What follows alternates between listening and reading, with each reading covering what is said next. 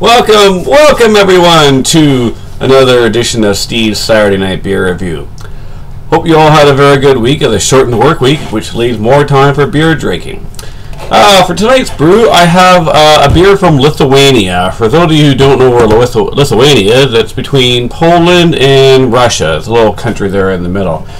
I have this beer called Kalnapilis. I can't quite know, everything's written in Lithuanian except for this little sticker.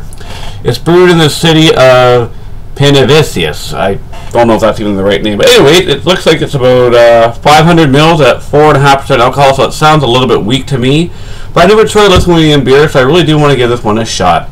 And I'm going to say it again, you guys, if you want to get into the Canadian market, make your logos a bit more enticing. It looks so dull.